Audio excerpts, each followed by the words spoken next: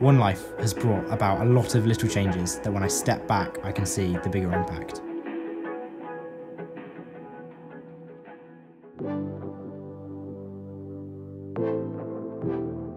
I'm Harry, I'm 20 years old, I'm at uni and I study business management.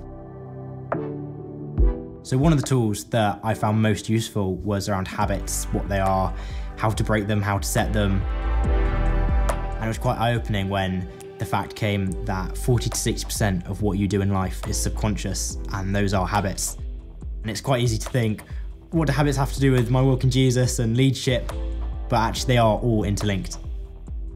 That helps now in uni, specifically with workload. I live quite a busy life with sports, other societies, church, and just trying to lead a healthy life. Habits and understanding them has just helped me become more efficient. Previously, I thought that to be a good leader, you had to be perfect in all the attributes of a leader, and that would make you the best leader. Whereas actually the session on understanding your weaknesses really opened that up for me.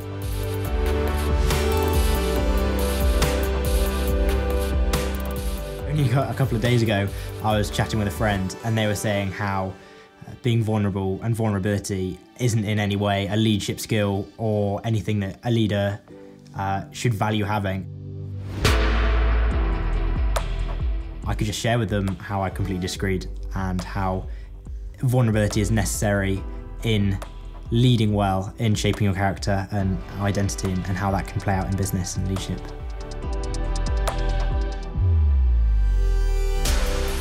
Understanding your weaknesses is one of the best things you can do, because then you can build your team around that and have people that where their biggest strength is your weakness, and that actually creates the most powerful team. Onelife has shown me how I can bring two worlds of me being a Christian and me being a leader in business together really well. And it has shown me how my walk with Jesus can impact my leadership choices, and then how in turn my leadership choices will impact inevitably my leadership choices in business and how I lead in business.